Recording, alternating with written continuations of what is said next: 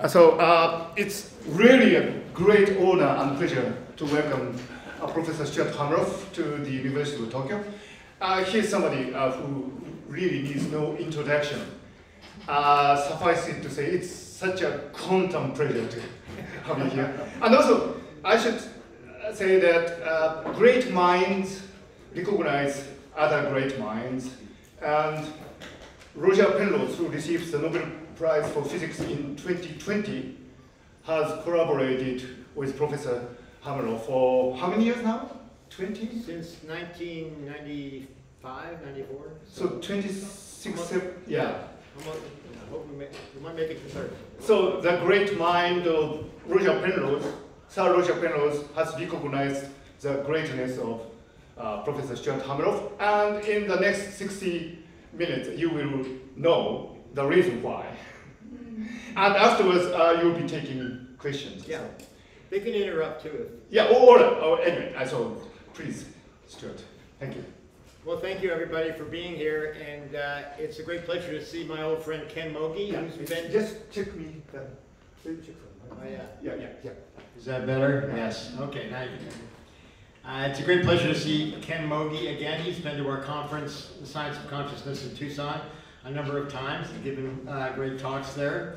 And I want to thank Hide Sagusa for arranging this and helping with my trip here. And thank you all for coming. So I'm going to talk about consciousness, the science of consciousness, with a special emphasis on the theory that Roger Penrose and I developed called orchestrated objective reduction. And a number of you have already told me that you're familiar with it and very, very eager to hear about it. So, what we see here is, outside of my name and affiliation, is, oops.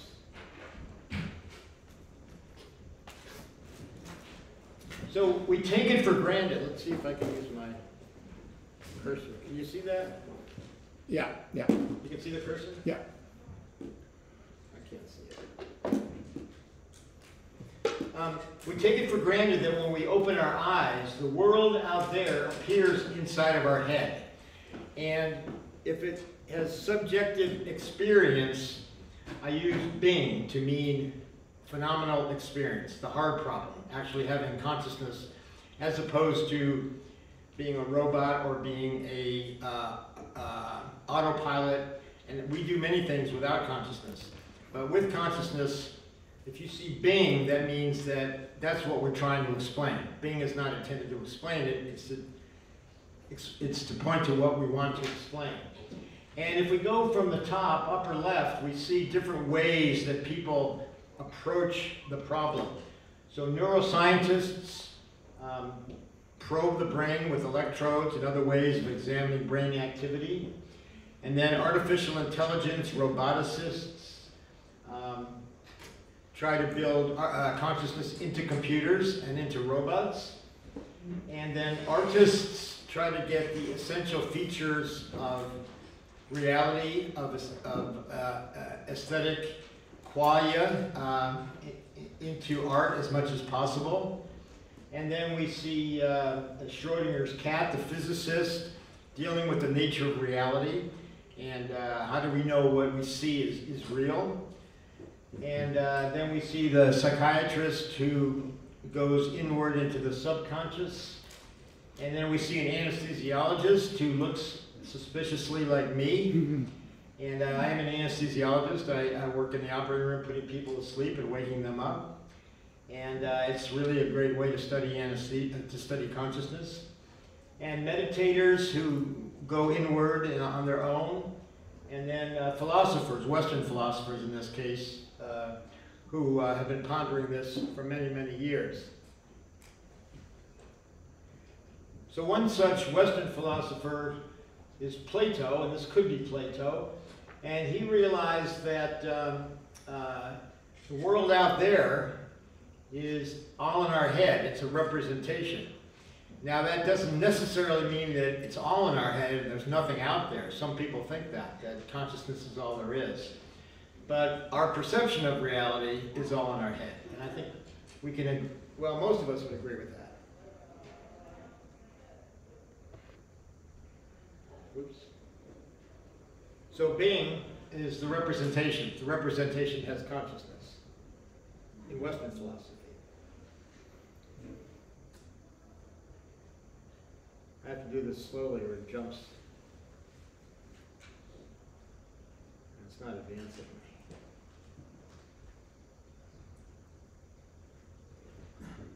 Goes too many. Okay. So what you saw in Plato's head is actually fairly,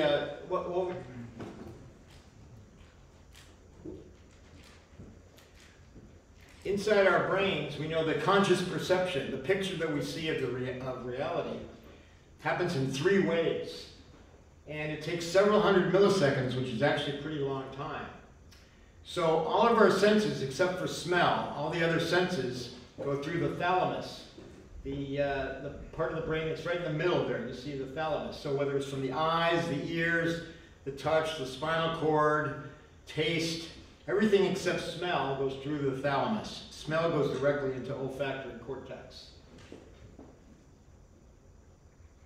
And big, consciousness happens. But it takes about 300 to 500 milliseconds after sensory impingement for the activity that occurs in our brain that we know correlates with consciousness. And yet, we often respond to visual inputs in less than 100 milliseconds, seemingly consciously. And here's Nadal, the great tennis player, hitting a serve, could be a serve, and we know if we measure the activity in his brain, it hasn't happened yet, and yet he's responding. And he would tell you that he's responding consciously. Maybe not seeing the racket hit the ball, but seeing the ball when it's almost there. But yet that activity hasn't happened in our brain. And this is a problem for neuroscience, because it forces neuroscience and philosophy to say that consciousness is epiphenomenal. Since the activity hasn't happened yet, they say, well, it's non-conscious processing that's swinging the racket and hitting the ball. And later we have this conscious sensation that we were in conscious control, and it's an illusion. Now, I'm not saying that. That's what conventional mainstream neuroscientists would say, that it happens after the fact, and we have a false illusion that we're in control, and therefore consciousness is an illusion. And there are many people who think that. Now, the hitting the tennis ball or doing any action is part of what's called the perception-action cycle. So you see inputs over here coming in, and they go all the way up to the brain and then result in an action. Now, this can be at the level of the spinal cord. You know, if you hit your knee with a hammer, or the leg jerks, that's a spinal cord reflex, and that just goes across the spinal cord. It doesn't go to the brain. And we have various activities that happen on the way up. And the spinal cord is algorithmic, and it's algorithmic all the way up except for consciousness, or maybe most of the way up except for consciousness, which has non-algorithmic properties. At least that's what Roger Penrose said. Otherwise, we would be we wouldn't have any creativity or intuition or free will. We would all be just following an algorithm. And it could be like that, but I don't think so. So as you go up, it gets less algorithmic and more conscious.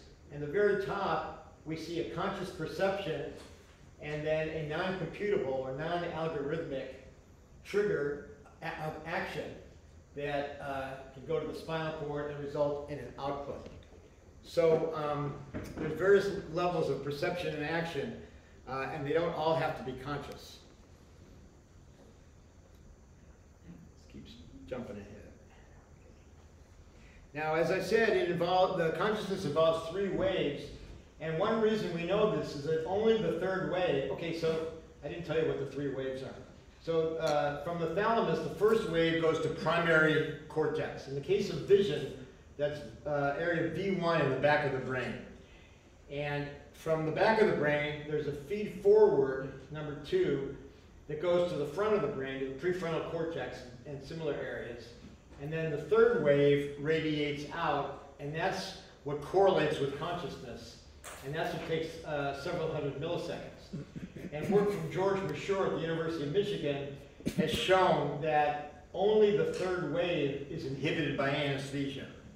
So that tells us that the third wave is responsible for consciousness, even though it happens too late. So that's a problem we're going to come back to. But the third wave does correlate with consciousness.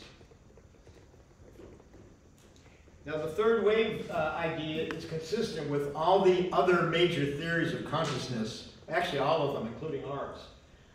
Integrated information theory of Tigoni and Koch, global neuronal workspace, Stan Dehaene and Jean-Pierre Changeau and others, PC, predictive coding and recurrent processing, higher order thought, and ORCOR, which is our theory, although ORCOR happens at a deeper level. All the other ones are really kind of wiring diagrams, just showing at this level where information is flowing, without telling us really what the information is and at what level. But this general scheme is consistent with all of them.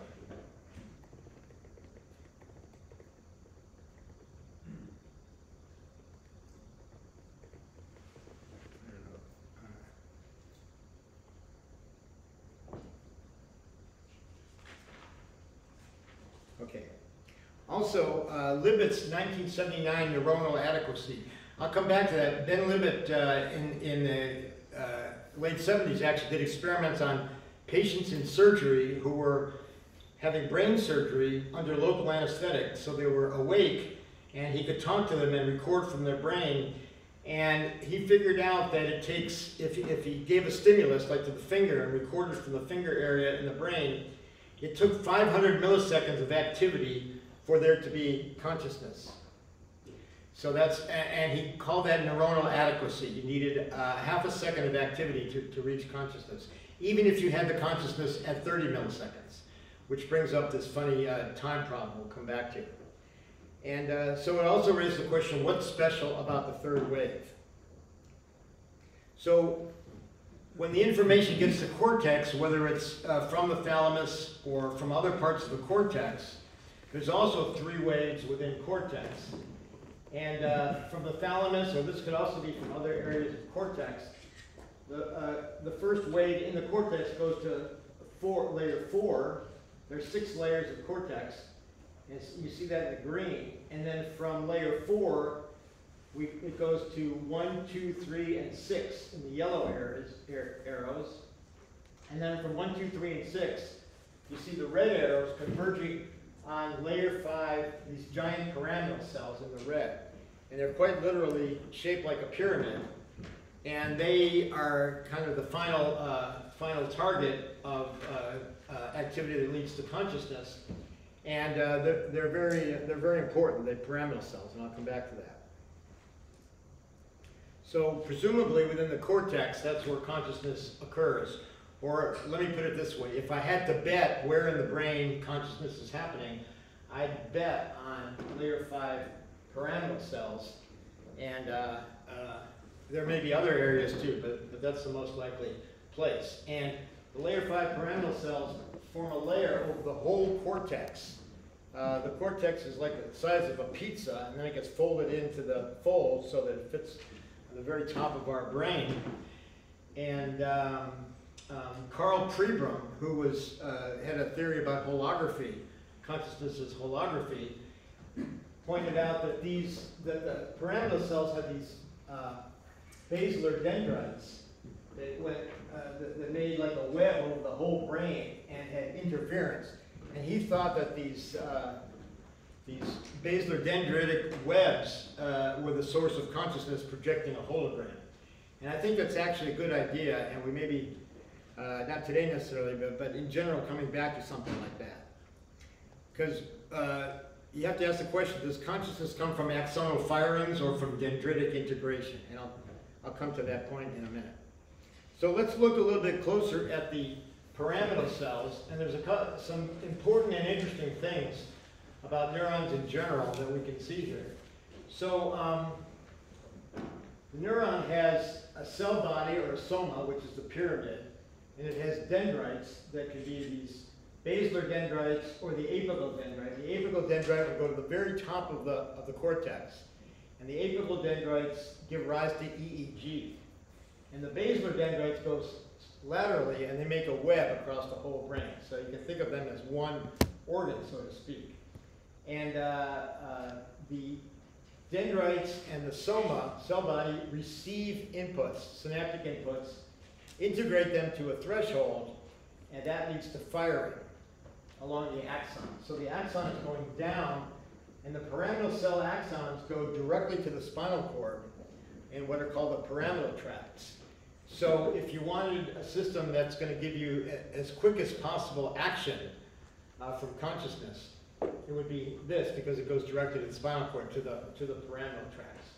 A couple of the things to notice here is that the microtubules, which we'll come to in a second, in the axon from this point down are continuous. They're not interrupted. They just go from here all the way down to the spinal cord, which could be a meter or more away. Whereas the microtubules in the cell body and the dendrites, and up to a certain point of the axon, are interrupted. And in mixed polarity, some point this way, some point that way. They're mixed. And they're connected by these other proteins. And the microtubules are part of the cytoskeleton, which implies that they're there for structural support. But if you wanted them for structural support, you wouldn't want them broken and interrupted. You want them solid to give you good structural support. And but yet they're interrupted, and there's no good explanation for that. Although Roger and I think we have an idea. I'll talk about that in a second. And the axon begins to function as an axon with an integrated, with an all or none action potential, a spike that goes all the way down. But that doesn't happen until here, where you get the changeover from the interrupted microtubules to the continuous microtubules.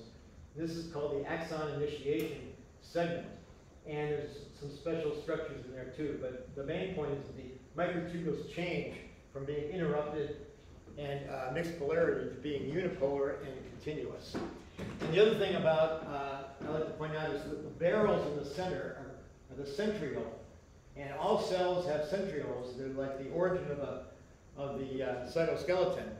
And in neurons, one of those barrels, which are made of microtubules, sticks out above, through the membrane, takes the membrane with it. It sticks out from the cell body of the pyramidal cell like an antenna. And nobody really knows what that's for either. It's sensing something, but exactly what, nobody knows.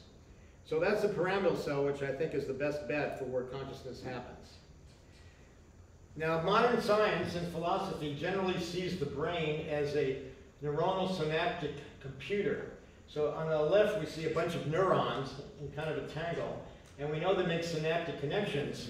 And computer scientists and artificial intelligence proponents have to say that this means that the brain is a computer, and like we see over on the right with nodes and connections. And if you make it complex enough, you get complex enough computation that consciousness would happen.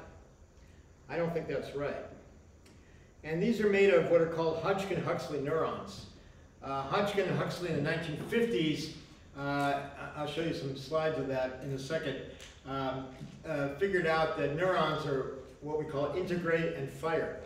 So integrate means that the dendrites and cell body integrate synaptic inputs to a threshold, and when that threshold is met, the axon fires. And most neuroscientists and computer scientists take the axonal firings as a 1 or a 0, as the bit of information in the brain. And that may not be right either. Anyway, here's the Hodgkin-Huxley neuron, and you can see the, yeah, there it is. You can see the cell body, you can see the various dendrites, and they're receiving information and integrating, and here's the axon, and somewhere along here would be the transition, the axon initiation segment, and once it reaches this point, it's going to go all the way as a spike, as an action potential, all the way to the next synapse, a layer of neurons further down. And all mediated, they say, by membrane events, by ion channels crossing the membrane that you see there. So they're ignoring everything inside the cell and just looking at the membrane and assuming the membrane and the ion channels and the synapses are doing everything that's important for neuronal function. Integrate and fire, integrate and fire, integrate and fire. So Hodgkin-Huxley neurons are algorithmic, deterministic, and machine-like. There's no room or place or rationale for consciousness, creativity, intuition, or insight. And so that's a problem. And it's too late for real-time conscious control and free will. So this is what neuroscientists and philosophers who just look at the membrane are dealing with. Activity that is great for doing non-conscious things, but there's no room for consciousness, free will, intuition, creativity. So accordingly, consciousness is considered epiphenomenal. Epiphenomenal means it's not causing anything, it's just along for the ride. And as T.H. Huxley said, we are conscious automata, merely helpless spectators along for the ride. And the cartoon there is of a video game called Pac-Man, and maybe that was before some of your time, but it was one of the first video games that I remember playing. We have a joystick to move this guy around, this guy here, to eat these other guys, and they're moving around, and you go this way, this way, this way. So the operator, you or me or whoever's doing it, is controlling it, and the Pac-Man is just along for the ride. And that's the analogy, that's what modern neuroscience has to say because of the fact that they're dealing with an algorithmic neuron and consciousness comes too late. So that's the, unfortunately, that's the, if you follow the standard dogma, that's what it is. Is the brain really, is the brain really a complex computer of Hodgkin-Huxley neurons? Is it really? Well, it may not be.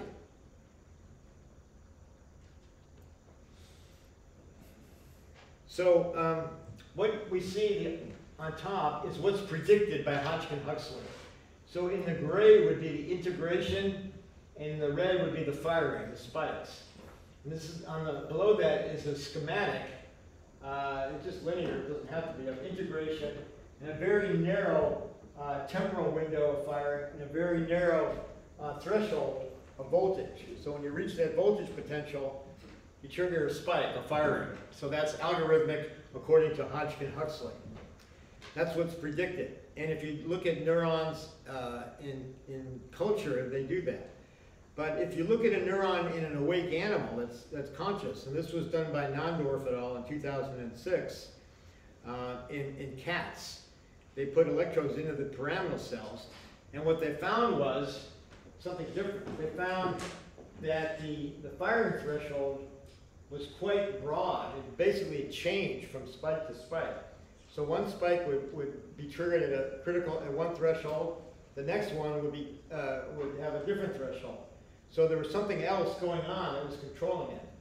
And what that means is that we have a wide voltage threshold here and a wide temporal window of when the firing and the spike could occur, despite the threshold or no apparent reason for the firing threshold to change. And you could look at that as saying that some non-computable factor, because Hodgkin-Huxley is a computer model of the brain, of the neuron, some non-computable factor helps regulate firings or spikes. And the other thing that's interesting is that in the previous slide, you remember the red was kind of sloped because the ion channels in the axon were supposed to open sequentially, this one, this one, this one, this one. But in the awake animal, you see it's vertical, and that's because all of these ion channels open at the same time. And how they do that is another mystery. You can't really explain it by membrane effects. Uh-oh, I got something about Tokyo PS free Wi-Fi passport. It's gone.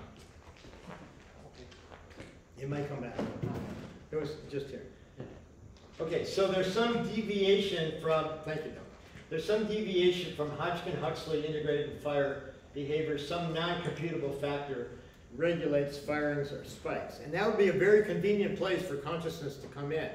Because what's happening is, okay, you have normal autopilot behavior, non-conscious behavior, which most of the time is good enough. If you're walking or driving, you might be daydreaming about something else, and then all of a sudden you have to pay attention or become conscious of what you're doing, of what you're driving, of your driving. And this is, as I said, where consciousness can regulate behavior. This would be a very convenient place to take over otherwise non-conscious activity. Well, where would that come from? Well, if it's coming from the outside, it would show up in the membrane potential, so that wouldn't work. It has to be coming from a deeper level. For example, inside the neuron. And if we look inside the neuron, then we see the cytoskeleton. So here's a neuron. It's basically the same idea. Here we see the axon with the microtubules continuous and going all the way down. And here are the microtubules in the dendrite, which are further back, so they look smaller. They're actually the same size. They're interrupted, and they're receiving the input and integrating it, and then somehow triggering the spike, the action potential. So Bing could be in the microtubules. Consciousness could be coming from that, overriding the membrane effects to trigger the spike or not trigger the spike. So consciousness coming in and altering our behavior, maybe. So these would be deeper, faster, and possibly quantum processes in the cytoskeleton. And this is analogous to deep learning in artificial intelligence. So in AI, over the past couple of decades, the big developments, from my vantage point, are backpropagation, which can happen in the microtubules, and also deep learning. And deep learning has made a big impact, or convolutional networks. And in deep learning, in AI, you have a simple neural network, and then a layer of networks, and then you add additional hidden layers in between the input layer and the output layer.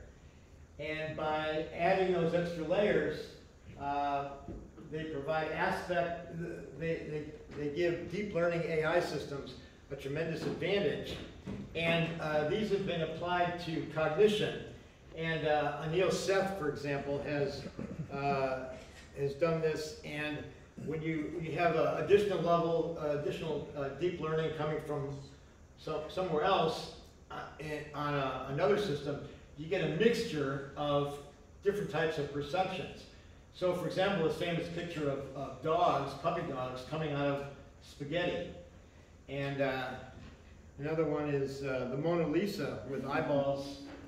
I think those are eyeballs here and there.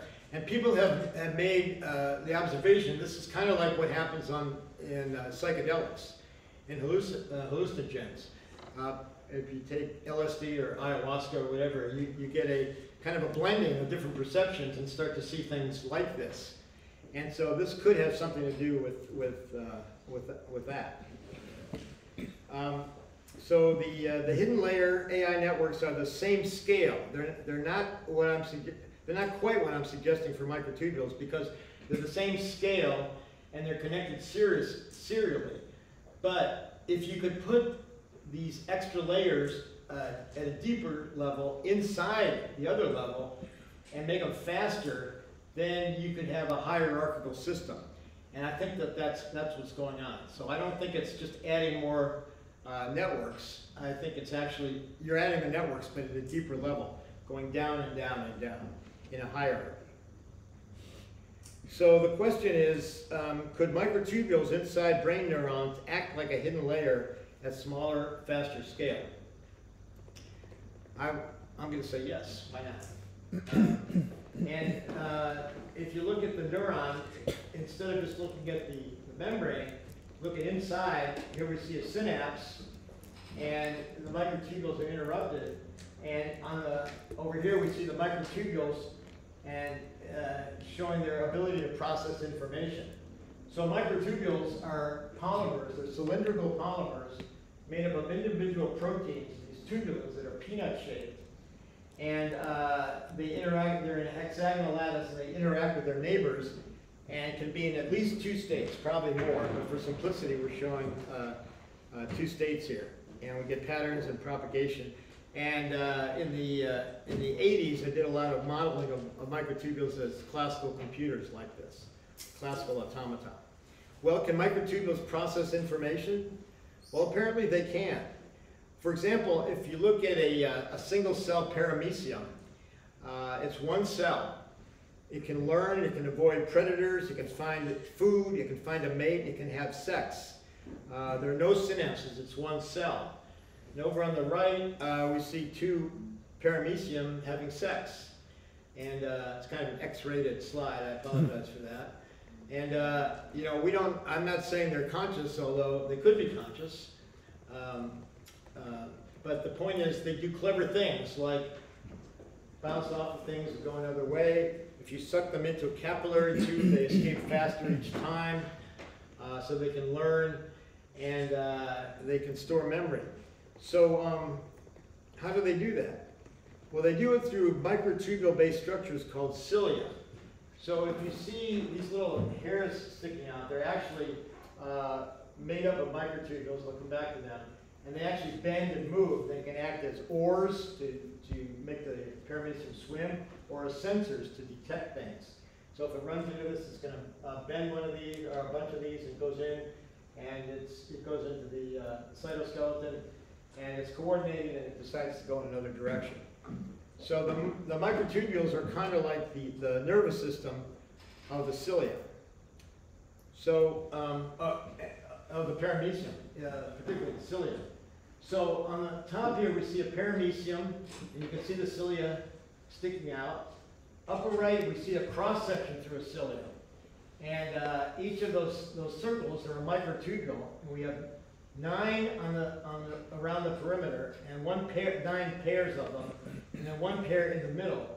And they stick out from the cell, as you see here. And here's the cross section of doublets. They can also be triplets in a slightly different form called a centriole. And this is the centriole here. So you see triplets, you have 9 of them. And so cilia and centrioles are the same size and have 9 doublets or triplets of microtubules, which also makes them the right size to be optical waveguides and capture photons, which I'll come back to later. So how do they move in a coordinated fashion? So there we see the cross section of the cilium, and they have these motor proteins called dynein that in this case go between the different doublets, and they bend in an organized fashion.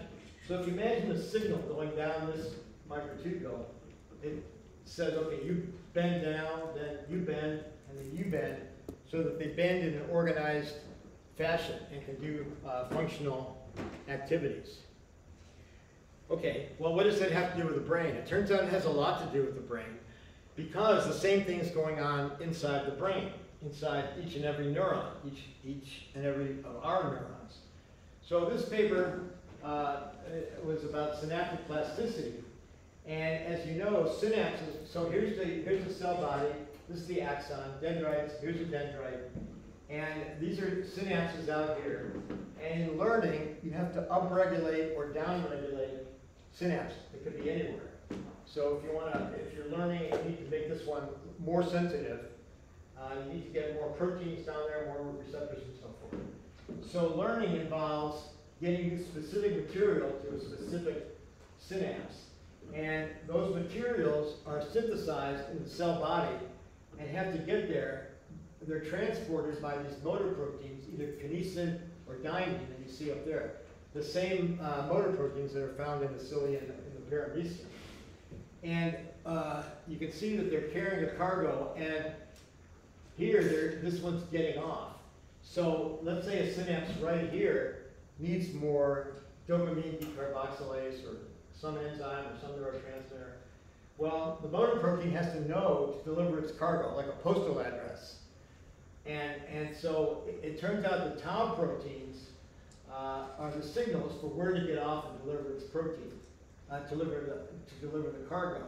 So this is basically memory because it's telling the motor protein where to go to deliver the material to fortify a particular synapse.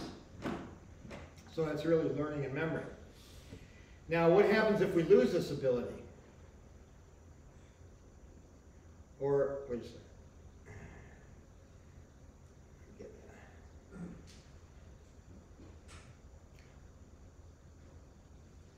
What if the motor protein transport is defective? Well, that can happen actually, and here's one example, or many examples. The transport of this particular protein that has to do with active bundling is normally, it's transported properly and results in proper F-active bundling and proper morphology. However, if there's a defect, defective transport of CRMP2 leads to dispersed F-actin and abnormal shapes of neurons, shown here, in schizophrenia. And I reviewed a paper from 2016 about the cytoskeleton in psychiatric diseases. And most of the psychiatric diseases that have been identified in terms of their pathology have problems in their cytoskeleton. And schizophrenia is one of them. The neurons in schizophrenia are misshapen. They're not symmetrical like they should. They just look funny. Their shape is wrong. And it could be because of this F-actin, which is a function of microtubule transport. And there are many other examples of problems with the cytoskeleton leading to mental and cognitive disorders. So that raises the question of whether microtubules can actually process information. And because they're polymers of individual proteins, and each protein, the tubulin can be of one or two states, it gives you the possibility for a computer, basically. Or, as we modeled it in the 80s, the game of life. The game of life was a cellular automata that ran, it was a column in Scientific American run by Martin Gardner. And if you have a very simple grid, just a checkerboard, and each square can be one of two states, and you only interact by neighbor states, you can get patterns that propagate through the lattice and can do fairly complex things. So with my colleague Steen Rasmussen from Denmark in 1990, we did a model, we did a simulation and showed the patterns, we basically ran the game of life on a microtubule, which is a cylindrical lattice, so you get wraparound effects. And we got patterns that propagated through the microtubule and could learn. We showed that you could do learning too. And so we published a bunch of papers about classical computing and microtubules in the 80s that you can see here. And then when I started working with Roger, quantum computing in microtubules in the 90s and more recently. So if you think, okay, well, maybe this is right, maybe each tubulin can be a bit, and how would that change brain computational capacity? Well, if you forget about microtubules and just look at the top, this is what AI would say, I think. This is what Kurzweil was saying. It was actually first said by Hans Moravec in 1986, looking at the capacity of the brain. So we know there are about 100 billion neurons, 86 billion, or let's say 100, with about 1,000 synapses per neuron, switching at about 100 hertz. That gives you 10 to the 16th operations per second per brain. So Kurzweil from the Singularity said, well, when computers in silicon reach 10 to the 16th operations per second per brain, then we will have equivalence of the brain capacity in a computer, and the computer should do everything the brain can do, including consciousness. So he was saying, give us another few $1 billion and we'll have a conscious computer. We just need to reach 10 to the 16th operations per second. Well, I think that's come and gone, and they're still not conscious. And here's one reason why, not the only reason. If you look at the level of microtubules, and say same 10 to the 11th neurons, you have about 1 billion tubulins per neuron. And they're switching not at 1,000 or 100 hertz, but at let's say 10 megahertz. And why that is, I'll tell you in a second. So that gives you 10 to the 16th operations per second per neuron. Per neuron. Not for the whole brain, per neuron. And therefore, 10 to the 27th operations per second for the brain. So this pushed the goalpost for where computers had to be to match the brain, if this is right, way, way downstream. Move the goalpost, as we say in America, football.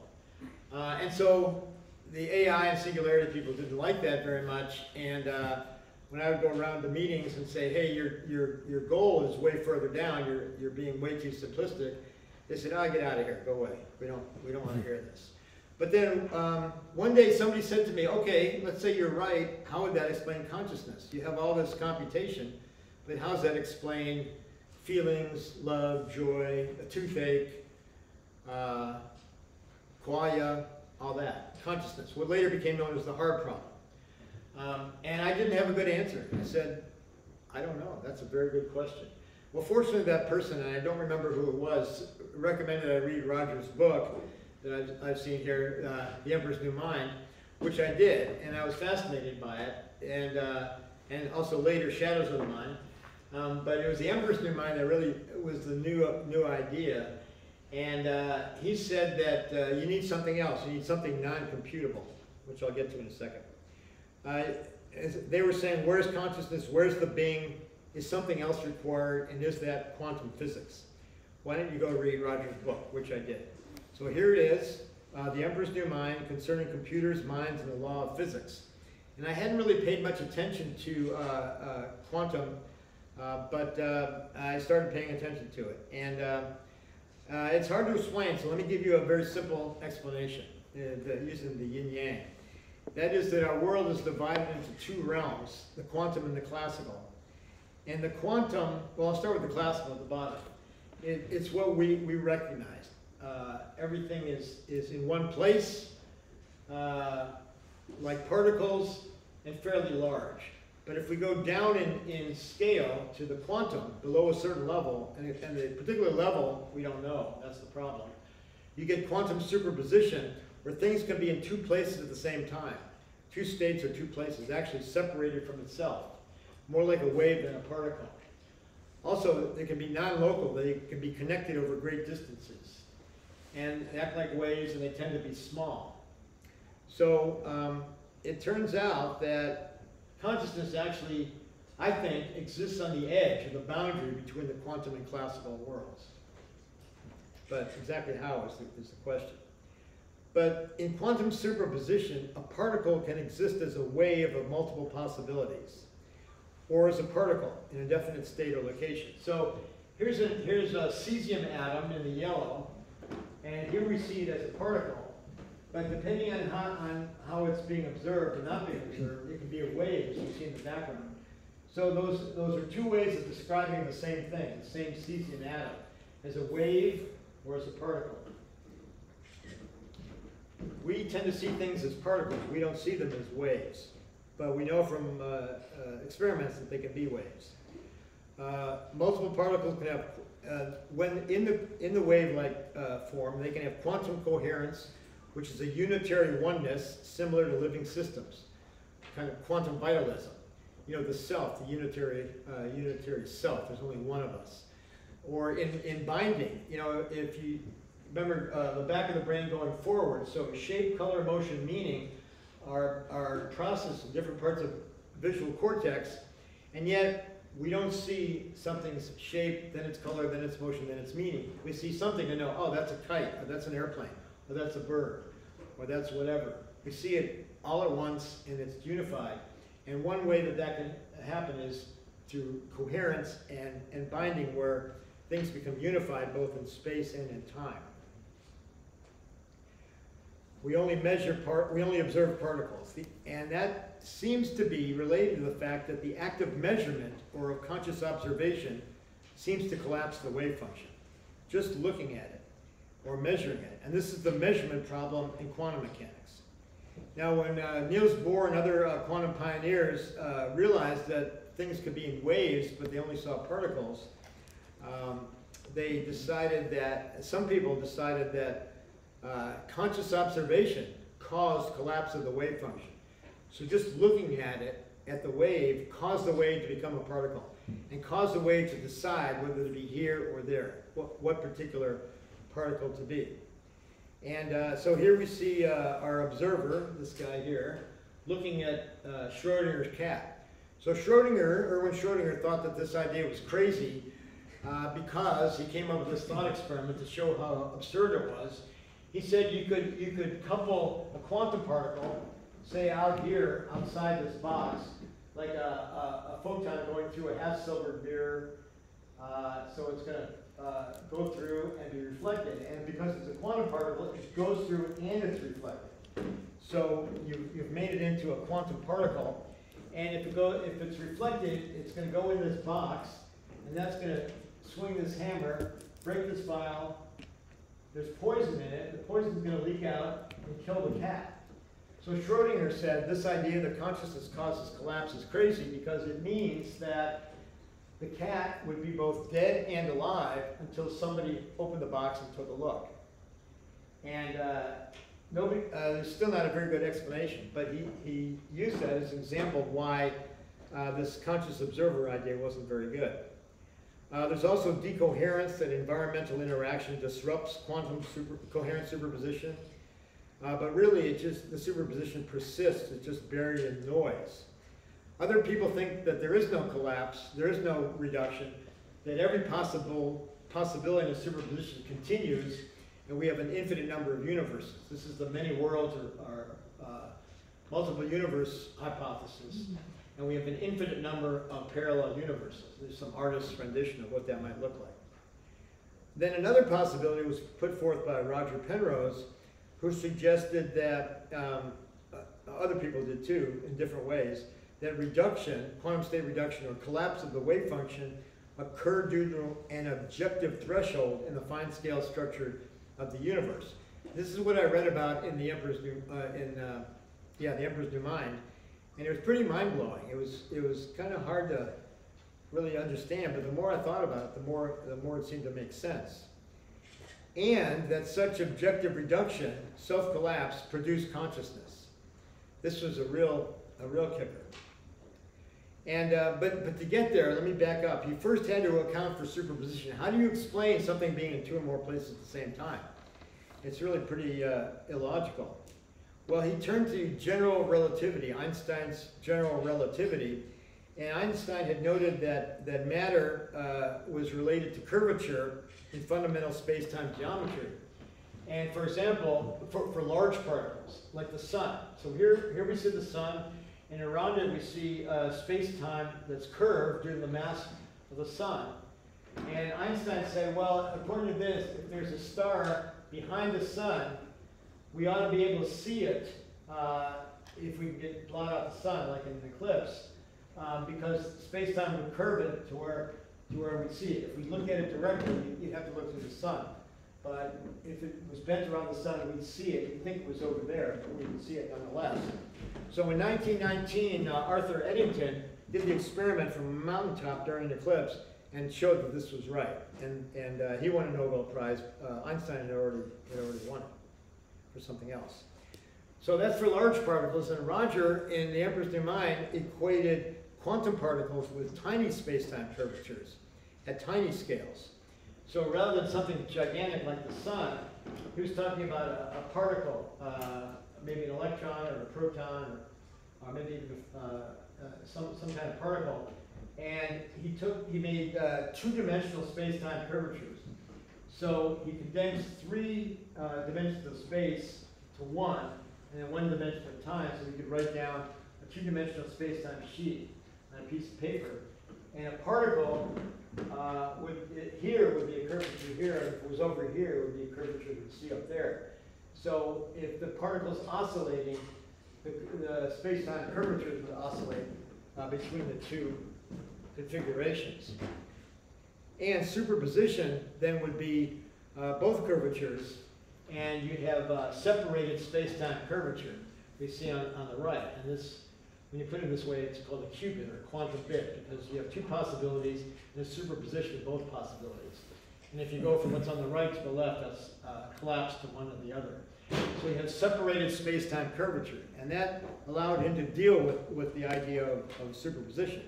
Now you might imagine that if these separations were to continue, then each one would form its own universe. And so the multiple worlds people would say, well, what happens is each possibility, each curvature continues and has its own universe. So here we have universe 1 and universe 2. And then they just continue on that way. But let's go back to the idea that consciousness causes collapse that was put forth by von Neumann, Wigner, Stapp, more recently David Chalmers and Kelvin McQueen, who say that consciousness causes quantum state reduction. Consciousness collapses the wave function. So over here we have a conscious entity, Bing, in his or her brain, looking at the superposition, and the conscious observation causes this possibility to discontinue and this one to continue. So it's causing collapse of the wave function and choosing this possibility. And we're calling this subjective reduction, because the subjective nature of his or her experience causes the collapse. So he was describing superposition as opposing space-time curvatures. But the difference was, Roger said that rather than each one forming its own universe or needing an observer to come in, because then you'd have to explain the observer's consciousness, and so it's really dualist. You're putting the observer outside of science. He said that the separation is unstable and will self-collapse, undergo objective reduction, OR, at time t given by h bar over E sub g, which is basically the uncertainty principle in quantum mechanics. And the time is when it would happen. H is actually h bar, the Planck-Dirac constant. And E sub g is the gravitational self-energy, the energy required to pull a particle from itself, to separate a particle from itself, or separate space-time curvature. So the more mass you have separated from itself, the greater the E sub g, and the faster it will reach collapse. So large superposition will collapse quickly, a small superposition will take a long time. So he was turning around the idea that consciousness causes collapse. He was saying that rather than that, collapse occurs spontaneously and causes consciousness. Collapse causes consciousness rather than consciousness causes collapse. Or that collapse is consciousness.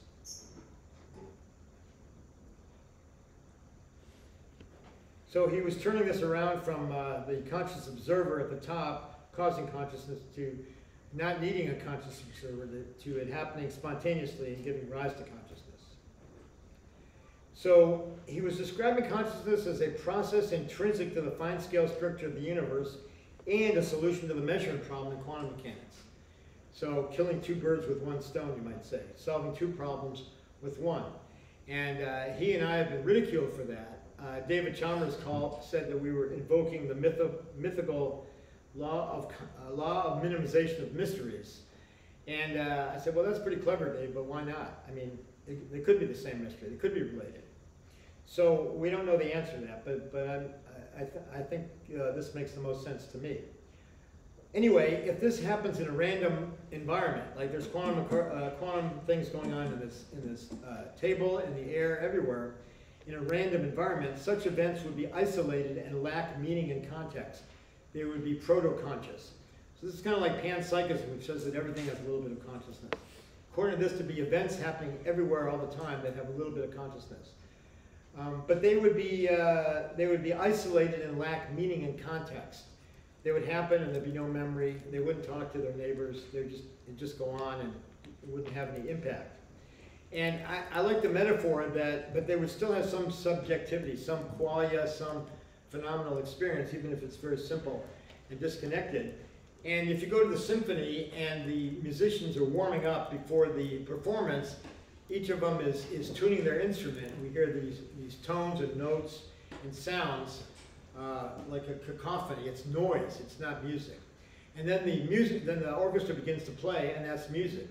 And that's what we need in the brain. We need something to organize or to orchestrate these proto-conscious moments into something more like a symphony. Except we can't have a conductor. It has to be more spontaneous, more improv.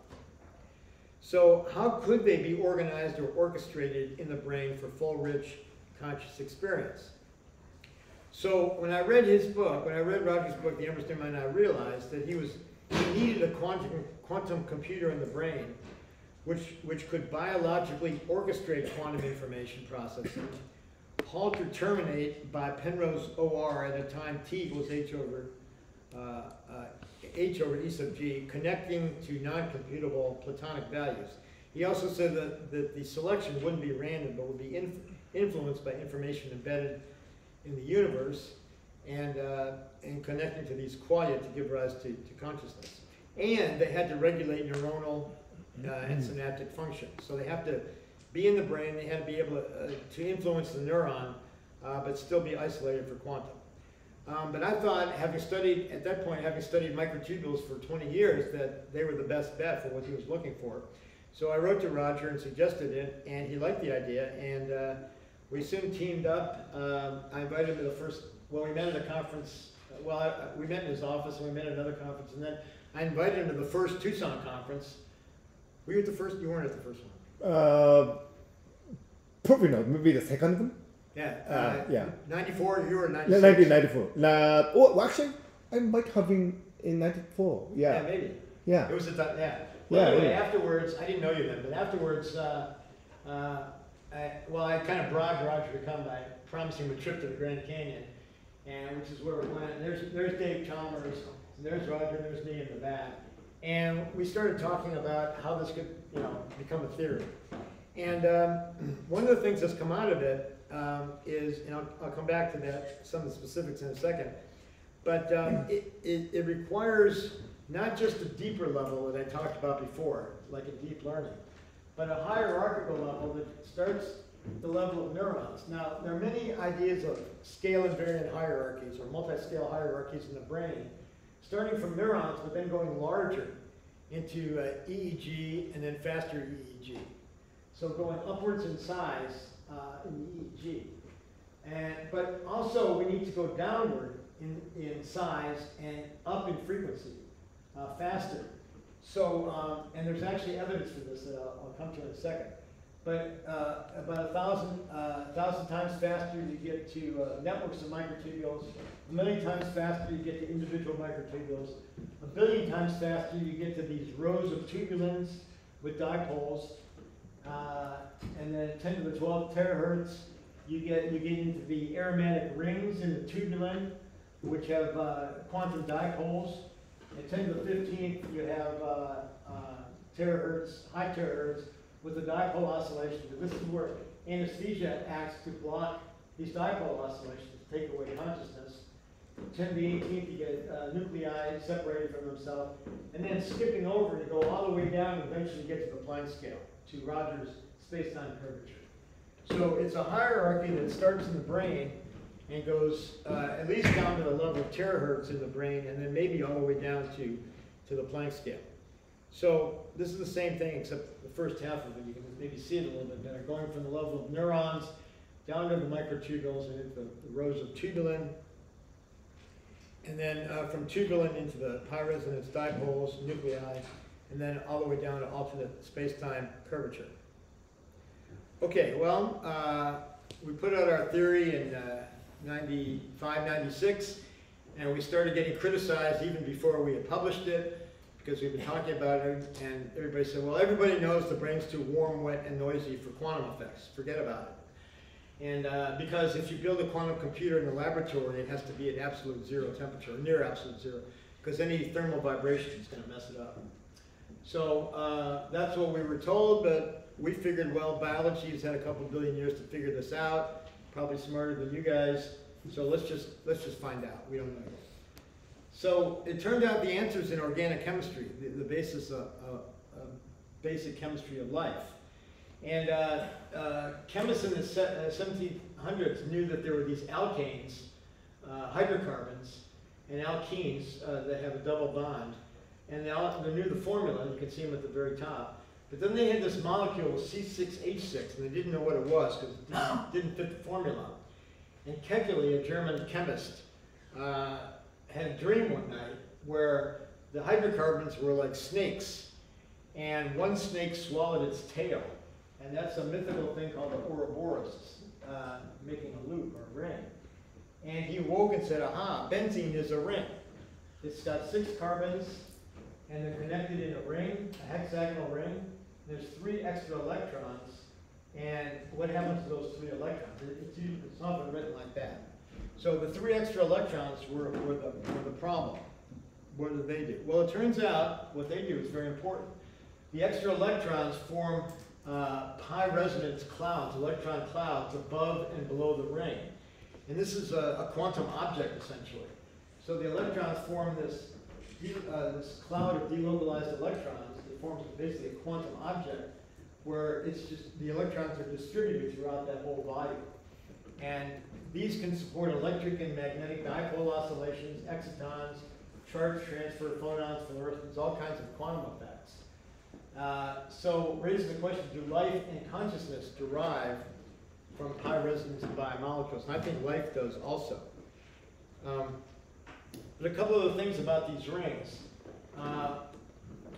If they're neutral, they're non-polar, so there's no charge. They don't do a lot of chemistry. That's why a lot of chemists don't do this kind of chemistry, because there's no charges to transfer and that sort of thing. But the electron clouds, if they get close enough, the electrons in one repel the electrons in the other, and they form these dipoles. And the dipoles attract like little bar magnets, and then they oscillate back and forth in terahertz. And they go to this distance called the van der Waals radius.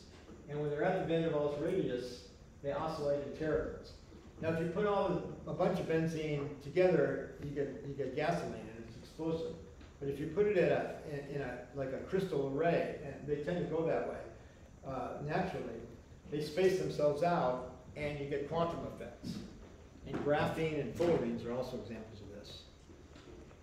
So they attract, then they oscillate in terahertz, and this is where anesthesia, we know that anesthesia acts by the same type of mechanism, forming its own dipole interactions, which disperse the dipoles and stop the oscillation.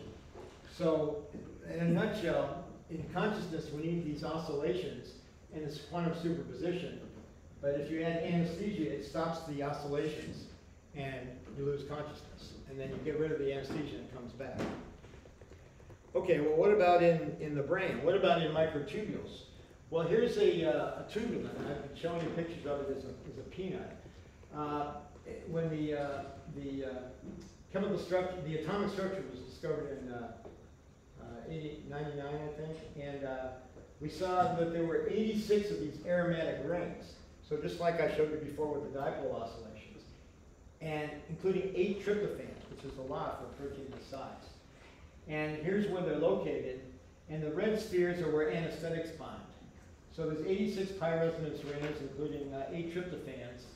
And Travis Craddock in this study, we did a model of them and found that the interaction of the 86 gave a spectrum of terahertz that was pretty complicated for one tubulin. And here's that paper.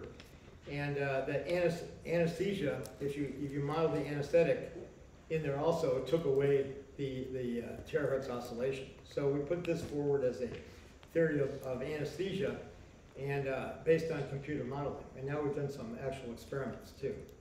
I should also mention that psychoactive molecules, including neurotransmitters like dopamine and serotonin, and also the psychedelics, LSD, DMT, psilocybin, and others, all have these aromatic rings. So pretty much all the psychoactive molecules have aromatic rings, and seem to be related somehow to mental states. The aromatic rings are also found throughout nature, for example, in photosynthesis. And one of the big breakthroughs in getting past the idea that the brain was too warm, wet, and noisy was in 2006 when it was discovered that photosynthesis, by which plants collect light in the light harvesting complex up there and transfer it through this FMO protein, where it's converted to chemical energy to make food, and then we eat the plants, or the animals eat the plants, we eat the animals, and so forth. So without this being very efficient, we might not exist. So how does this energy get transferred, the photon energy get transferred to chemical energy efficiently? Well, it turns out that the energy is converted to excitons and propagate through all 7 of these aromatic groups simultaneously in superposition. And without this very efficient processing, we wouldn't have the food that it wouldn't work. We might not exist. So jumping ahead to microtubules, since each of these tubulin had a bunch of these aromatic rings, and there's actually 86 of them, but I've just shown like 9 of them here. And in these pathways, they can align, like I showed before, and oscillate in dipoles. So the yellow, the dipole is going that way, the blue is going this way, and we get a superposition of both over on the right. So this is called a quantum bit or a qubit, which you need for a quantum computer. So the basic idea in our theory is that you have enough superposition. Remember, we want to get E sub G equals E sub G equals H over T, or T equals A, either way you look at it. And when it reaches the threshold, here, there's a bing moment, and there's the schematic, and it's actually due to space-time curvature at a much, much lower level. So that's the basic idea, that you reach this threshold, and you have a conscious moment. It's more than just one microtubule. It's actually 10 to the 15th tubulins in the brain, and there's about 10 to the 20th tubulins in the brain. But it happens at time t equals h bar over e sub b, and we've calculated how many tubulins you need for a period, for a various period of time to reach threshold for consciousness. So let me just go over some numbers here. Quantifying OR, we assume 10 to the 8th or 10 to the 9th tubulins per neuron, 10 to the 19th and 10 to the 20th tubulins per human brain by E sub b equals h bar over t. So for example, if we say t is 100 milliseconds, like an alpha EEG rhythm, cognition EEG range, this would be a very long time to avoid decoherence. This is how we started out, but we realized it's too long for decoherence, and we wouldn't require very many neurons. However, if we go to a faster, shorter time t, you need more E sub g. So at 10 megahertz, favorably short decoherence time, you'd only have to avoid decoherence for 10 to the minus 7 seconds, and you'd need about 10 to the 15th tubulins, which is about a 10,000th of the brain. And that seems about right, maybe, for one conscious moment.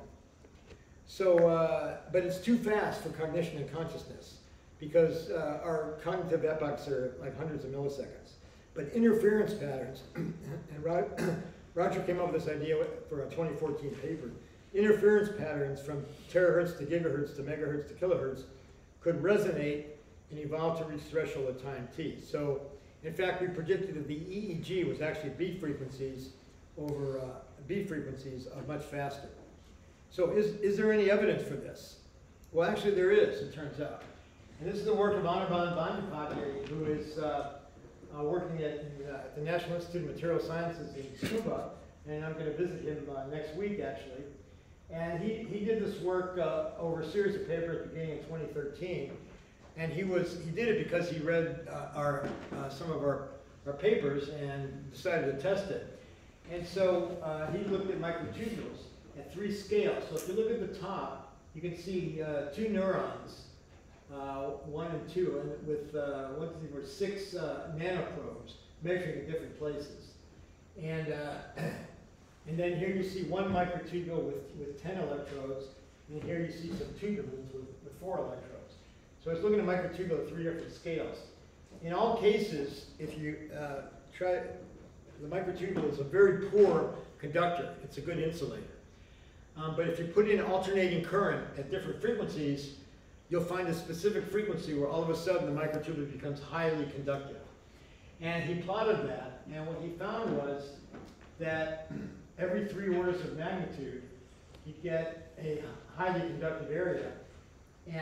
Starting at the fastest tubulin, the terahertz, and they gave these patterns called triplets of triplets, 3 peaks, and each peak had 3 peaks. So we call them triplets of triplets, or octaves. And you got one at terahertz, gigahertz, and megahertz at the level of individual tubulins. when he went to an individual microtubule, he got the same patterns at gigahertz, megahertz, and kilohertz. And when he went to the neurons at the top, he got at the level of megahertz, kilohertz, and hertz. So he's getting the same pattern, triplets of triplets, from stimulating at specific frequencies over how many orders of magnitude? Basically 15 orders of magnitude, from terahertz, high terahertz to 0 hertz or 1 hertz. So this is actually evidence for that, and we've been doing more experiments now. And for example, as part of the Templeton Project, Accelerating Research into Consciousness, our group has done quantum optical experiments on microtubules at ambient temperature. And Ara Kara and Greg Scholes at Princeton have done tryptophan fluorescence lifetimes in tubular microtubules.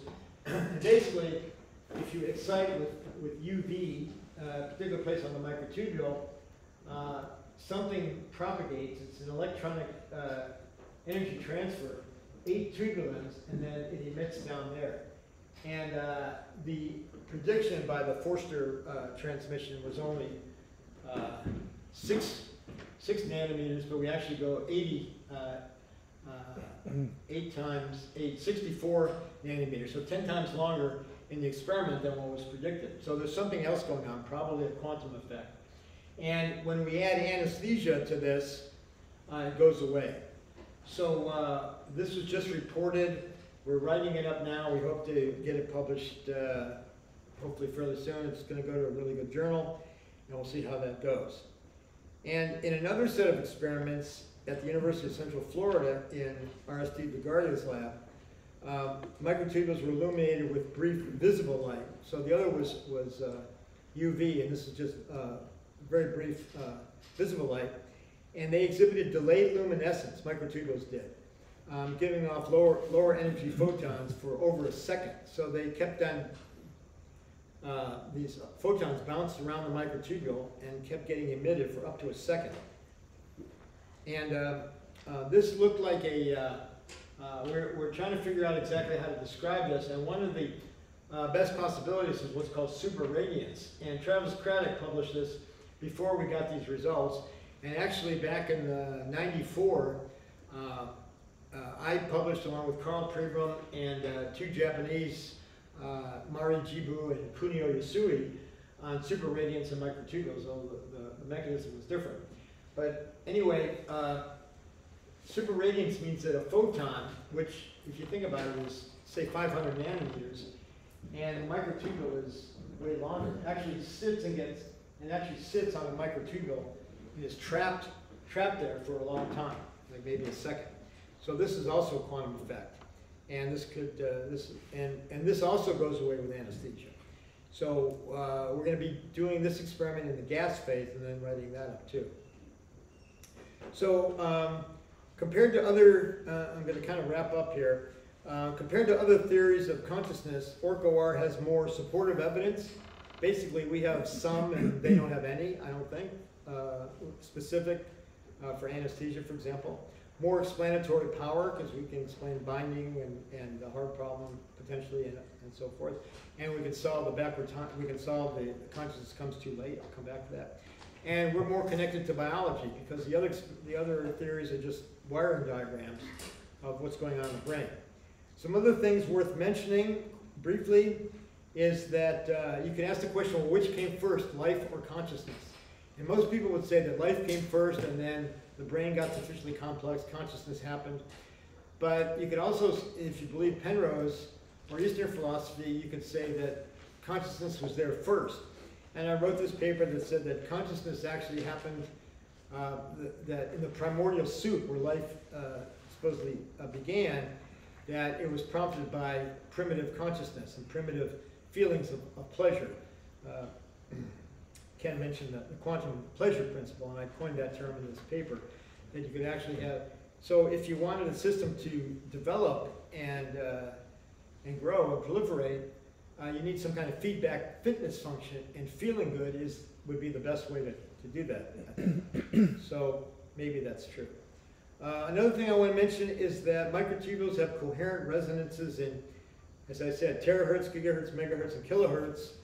And if you could stimulate with any of those, you might be able to influence microtubules in a beneficial way.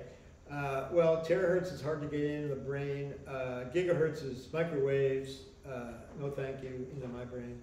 Megahertz, radio frequency, no thank you. But megahertz and mechanical waves is ultrasound. And as an anesthesiologist, I've used ultrasound for a long time and know it to be safe. And when I saw this, when Anirban discovered this, I looked and saw that ultrasound was approved for brain imaging and had been tried in animals and gotten physiological effects and no ill effects. And so I tried to convince my anesthesia colleagues that we should try it on our chronic pain patients who are depressed. And they said, well, we don't try anything on anybody else until we try it on ourselves first. Your idea, you got a shaved head, go ahead. So one day at the end of a long day in the OR, they were sitting around the table. I said, okay, I'll do it. So I put the thing up to my head like this for about 15, you have to put this gel on so you get a good contact. Held it for about 15 seconds, and I didn't feel anything, and I was really disappointed. However, about a minute later, I started to feel something, and I got like a buzz for about an hour and a half. And I felt really good, and I felt energized, and I was thinking very clearly, and I said, we should try this. So we did the first study on human mental states, and it happened to be in chronic pain patients, showed a beneficial effect in a double-blind study, and published that in Brain Stimulation in 2013. It was a fairly primitive study, and I began to collaborate with others since then, including Jay Sanguinetti and John Allen. We published a bunch of stuff. And there have been recent reports that ultrasound, transcranial ultrasound, crossing the skull, improves Alzheimer's in humans and can affect, help traumatic brain injury. And in cell studies like here, promotes neurite regeneration if you cut it. So it could be working, it's probably working by promoting microtubules to reassemble. So we want to do some studies on ultrasound for Alzheimer's, brain trauma, and PTSD and some other things. Okay, another study I want to mention by Anirban in the Journal of Neurophysiology, where he put these probes, dielectric resonance probes, inside neurons in culture, and he could measure the megahertz and the gigahertz, and he found that the megahertz and gigahertz in the dendrites and soma influenced the firing here, and also the firing in these other neurons, more so than did the membrane. And he called this, he said that these were hidden circuits that were controlling things at a deeper level. And this is exactly what I'd suggested might be happening with the Nandorf experiments. And more recently, Anirban has been measuring like a special EEG from the scalp and is able to detect this megahertz and gigahertz from the scalp buried in the EEGs. Not normal electrodes. He just did a study on 200 patients and is going to report on their EEG. So I think this is going to revolutionize neuroscience and EEG in general, because we're going to realize that we have these levels of activity going down well below the level of neurons and increasingly faster and faster at smaller levels. Another question, where is memory stored? Synaptic, everybody says LT, long-term potentiation. Synaptic proteins mediate memory, but those synaptic proteins only last hours to days and then they're gone, and yet memories can last lifetimes.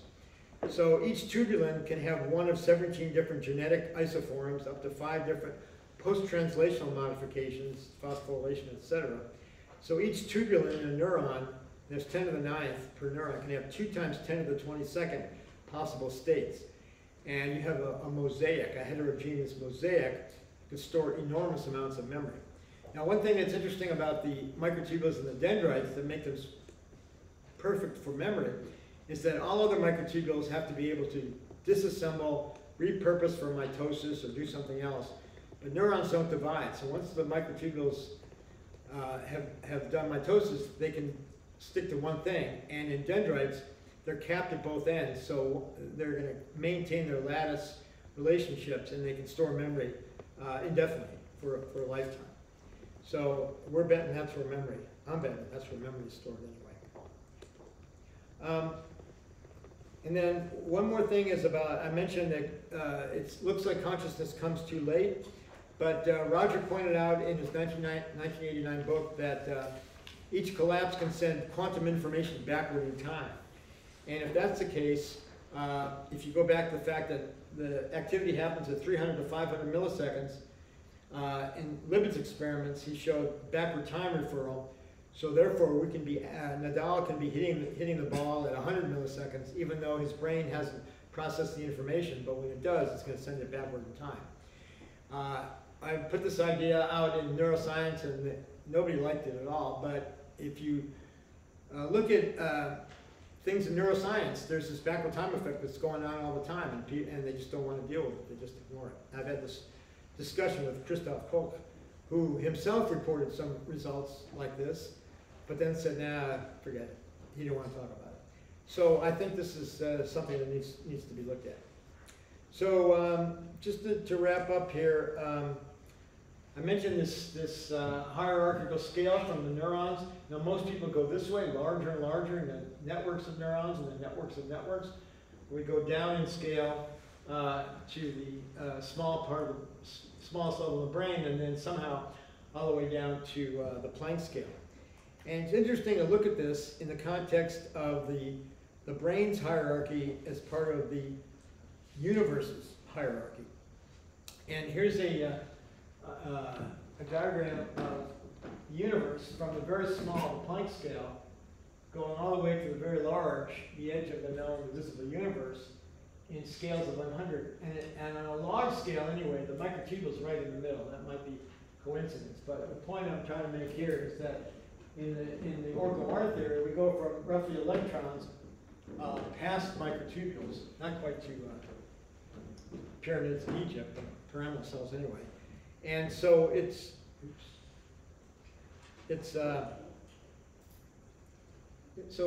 part of the universe, because basically we're saying consciousness is collapse of the wave function, which is a process in fundamental space-time geometry, which is an inherent process of the universe. So we are connected to the universe in this way. So some people take that in a spiritual sense, ontological. Okay, conclusion. Neuroscience needs a new paradigm. I just published a paper called Consciousness and Cognition in the Neuronal Cytoskeleton, a new paradigm needed in neuroscience. So 6 points, 3 on this slide. Rather than a complex computer of simple neurons, the brain may be more like a quantum orchestra, and consciousness more like music than computation. I think the idea that the brain is a complex computer of simple neurons, if you wire them up properly, you get consciousness, is wrong. And it just needs a different explanation. As I said, Orca-War has more supportive evidence, explanatory power, and connection to biology than any other theory of consciousness. Orca-War can account for memory and offers approach to treatment of mental and cognitive disorders through ultrasound, as I mentioned. Anesthesia may act by inhibiting terahertz quantum oscillations in microtubules, and psychedelics may act by enhancing them, so increasing the oscillations. Orca-War includes the possibility for quantum non-locality, which may be a basis for both for cognitive binding in the brain, as well as phenomena including parapsychology, near-death and out-of-body experiences, and even afterlife. We can't rule out consciousness outside of the brain until we know what's causing it in the brain. If it turns out to be all classical in the brain, well, we're not going to see it non-locally. But if it's a quantum effect in the brain, then these other things are possible. And finally, Orca-War provides an explanation for the place of consciousness in the universe as a fundamental causal role, quantum state reduction, in fundamental space-time geometry.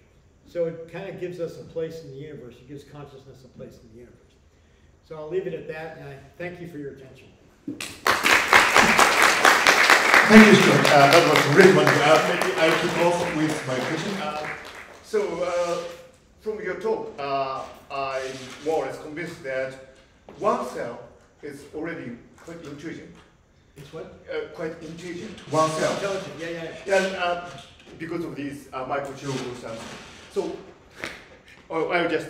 So what additional functionality do you say the connectionist type network would add on to the already really intelligent microtubule network? Yeah. Right. So a single cell, let's say, has 10 to the 9 tubulins. Yeah. So by time t equals h bar over e sub g, it's going to have, I forget the exact number, something like maybe 1,000 conscious moments per second, which isn't bad. But you and I, and hopefully everybody, and maybe some people have more, have 10 million per second. So it's kind of like a photon. The higher the frequency, the more intense and the more different content.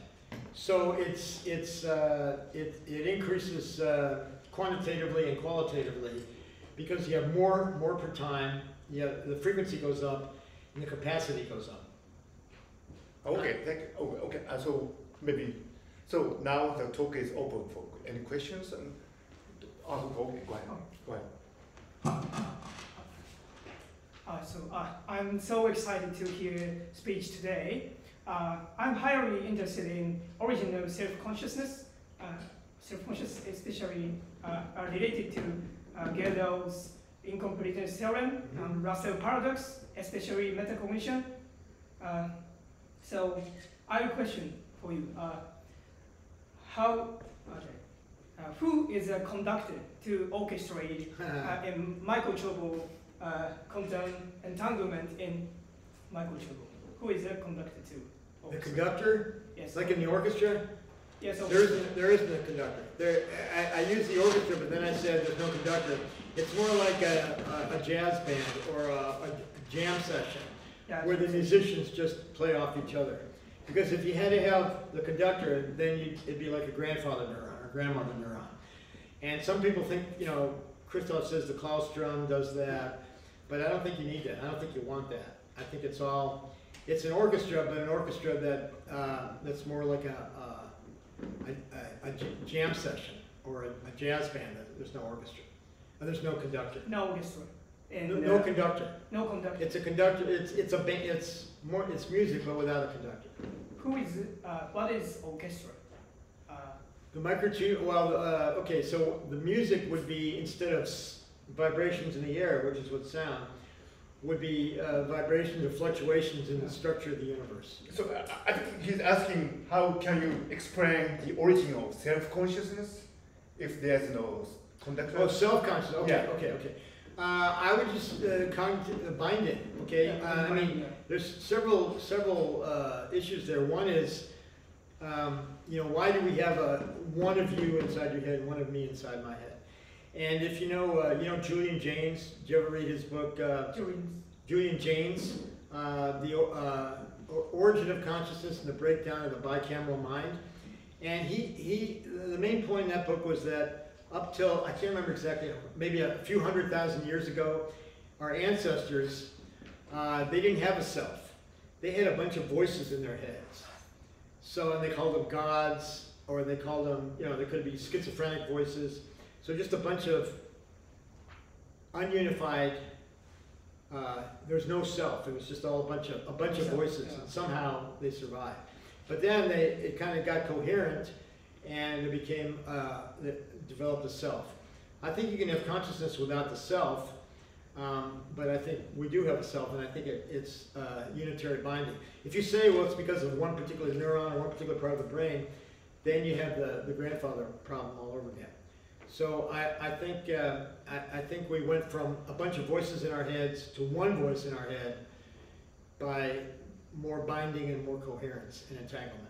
And you need entanglement for sure. You need entanglement, like I said, probably just for high frequency gamma EEG to get that perfectly synchronized. So I think you probably need entanglement for a lot of things that neuroscience just says, doesn't worry about, but that probably should worry about. Okay. Any other question? Okay, go ahead. Yeah. Is there anything in microtubules that's material dependent? Could you recreate them and use them to make AI, for example? Make what? For example, they're biological, obviously they're particles, but could they be recreated in another material? Yeah, right. Well, if you had OR and work OR in any material, in principle, yes. And probably the best bet for that would be fullerenes. So you know, nanotubes, which are basically the same benzene rings in a sheet. Oh, that'd be graphene. And actually, graphene mediates, senses terahertz, and nanotubes can do the same thing. So if somebody wanted to build an artificial microtubule or an artificial brain to have work OR, I'd say start with the graphenes and fullerenes. Okay. Any other questions? Yoshi, did you have a question? Go ahead. Yes. I have a question. How can you distinguish the microtubule in other cells? Except I think he's asking, is there anything special about microtubules in neurons as compared to? Plant cells also have a microtubule. Blood cells? Plants and any cells. Yes, and all cells have them, including plant cells. Yeah. I forgot the slide, but in answer to your question about single cell, even plants have microtubules. So plants, I actually did this calculation. Plants might have a few conscious moments per second, something like that. Whereas we have 10 million, let's say. But as far as neurons, the dendrites and the soma, the microtubules, remember, are interrupted in a mixed polarity. And I didn't really talk about this, but they have a polarity. They have a plus end and a minus end. So in all cells, other than neurons, the microtubules are radial. They start at the centrosome and go outward like spokes of a wheel from a hub. And they're all pointing in the same direction. Beta plus, alpha minus. So they're all in the same alignment, and they're all continuous and non-interrupted. In dendrites and cell bodies, they're broken, they're interrupted, and in mixed polarity. So this one's pointing up, this one's pointing down. And there's never been a good explanation for that. Roger and I think that what that does is, if you've got a mixed polarity, and they're both in a membrane, enveloped by a membrane, neuronal membrane, so they're going to be in a common voltage, that means they're going to be in slightly different energies in relation to the external voltage. That means they're going to oscillate at slightly different frequencies. That means they're going to give you beats, interference beats. And I think it's the interference beats that gives you consciousness all the way, up to the whole brain level. And you may not need that in a really small organism, but when you get a big organ like a brain, you need interference beats to get you from the terahertz to the gigahertz, to the megahertz, to the kilohertz, to the hertz. So that's the main difference in neuronal microtubules, is that in dendrites and soma, not in axons, but in dendrites and soma, they're interrupted in a mixed polarity. So that's unique in all of biology. It's not found in any other cell. Okay, thank you. Any other questions? Okay, go ahead. Thank you for your inspirational talk. I really agree that Hoskin-Huxley model is too simple to describe our consciousness, but I wonder how you explain the consciousness of Alzheimer's, people with Alzheimer's disease, because even in people with severe Alzheimer's disease can have a moment of lucidity, lucid moment, lucid awareness, but their microtubule structure are severely Right. Well, I'd say there's a difference between memory and cognition on the one hand, and then consciousness. Because I think Alzheimer's patients, even if they're demented, even if they don't know where they are, they're disoriented, they have no memory, they're still awake, they're still conscious. So I think that's different. And what they're missing are the synapses.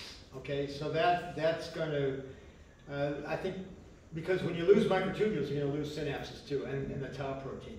So I think they're still conscious, although they're going to lose some of that. but they lose mostly cognition and memory. Even though I said before, memory is encoded in the microtubules, it still needs the synapses to distribute it. Thank you.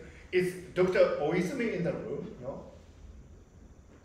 You know, there's this guy doing IIT. Oh, yeah. But he said he will be coming, but obviously for some reasons or other, he couldn't make it. So anyway, are there any questions? Yeah? Oh, I know you want to ask many questions, but Give me one. oh yeah, okay, go ahead. Yeah. David Chalmers argued orchestrated object reduction theory can't deal with phenomenal aspects of consciousness. What do you think about that? He's wrong. Oh, okay. Dave's a good friend of mine, but we've been butting heads for a long time. We say that the hard problem, we approach the hard problem by saying that collapse, objective reduction, gives qualia. Every time there's a objective reduction which occurs spontaneously, you get a moment of some experience. If it's random, it's going to be random, disconnected, and we're not going to know about it. But if it's in our brains and it's unified and coherent and entangled and integrated and orchestrated, then we get the kind of consciousness we have. Now Dave's been on, he started out as a functionalist, then he was an AI guy, then he was a dualist, and then he was a, simulationist, and then he was something else, and now he's into quantum as the conscious observer causing collapse. So he's the same, which is dualist, and he admits that, it's dualism. So I think he doesn't want a solution. In fact, for example, when we decided in 2014 to change the name of the conference from Toward a Science of Consciousness to The Science of Consciousness, he said, no, you can't do that. Well, why not? I said, you don't have the answer yet. I said, well, but we have experiments now that are moving towards it. So I think he's trying to keep it the status quo. He wants to keep it as a mystery. Now, I'm not saying we have it solved, but I think we're making some progress. He's a good friend of mine, but we disagree. Thanks.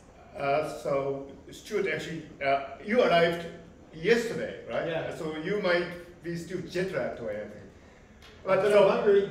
Yeah, all right. So I do hope that this will be the beginning of a beautiful friendship between you and this group. But my final question, this is a kind of something that I really wanted to ask. No. Do you and Roger ever talk about receiving the Nobel Prize together? Your first one and Roger's second one? I'm just curious. No. No? No, but Roger, he was kind of embarrassed by his Nobel Prize.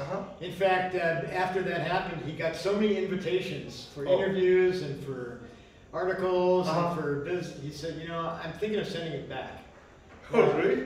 I think he was kidding, but he's very happy now. He's writing 2 different books. And oh, really? Wow. He's very active in the experiments from the microtubule experiments. And he's not keen on traveling. He lives. We visited him about a year ago, and he lives in a flat in Oxford and walks every day. He's doing very well. Great. So he wouldn't talk about that. Although he and I were nominated for the Kavli Prize. The Kavli Foundation. Sure. Yeah, we didn't get it, but I was very honored to be nominated. You never know. You might get your first one, and Roger the second one. Thank you. Fingers crossed. But so let's thank Stuart. Oh my God. Do you want a question? Now? Okay. Sorry. How can we decode the consciousness or qualia decoding? Which level? Microtubule or neuron or pi resonance, or which level is better to explain consciousness for decoding? Well, you kind of need all of those. We're not claiming we can totally explain the harm problem, but I think where you have to look is in the collapse, is in the quantum state reduction. And so if you have, if each OR event is 10 to the 15th tubulins, and each of those tubulins can be in a number of different states, just say 2 states, that's a lot of different qualia that you can have that's determined. Now, that would have to also be reflected in the space-time geometry, which we don't know about yet. I mean, Roger's the world's expert in that, and he doesn't know what it looks like. Twistor theory, spin networks, quantum loop gravity, all that kind of stuff. But there's some kind of structure down there that is in a particular configuration, and whatever that configuration collapses to, that's the qualia that you get. So we're basically saying it's fundamental, kind of like the panpsychists, but the panpsychists say that it's a property of matter, whereas we say no, it's the collapse that gives you the matter, in that particular configuration. So I think we have to know more about the collapse. And there was just a recent paper criticizing us about Penrose objective reduction versus Diassi objective reduction. And they claim they disproved this, but they didn't. They got it all backwards. And I'm writing a response to that. But if I understand, you can look at, you need all those levels. But the final thing that gives it to you is the collapse event. And that's happening all around us, even as we speak. But usually random and disconnected. Only in our brains is it unified and orchestrated. So remember the metaphor of the musicians tuning their instruments. You hear, if you go to the symphony and you hear, it's noise, it's a cacophony. So the difference between that's kind of what's going on with the consciousness around us in the material world, or in the non-biological world. But then our brains are like the orchestra that puts it all together into music. So you know the difference between music and noise, and everybody does, but it's kind of hard to explain. Nonetheless, it's different, and I think that's a good analogy. Anyway, I think your talk has been music to our ears, and thank you for this really wonderful talk.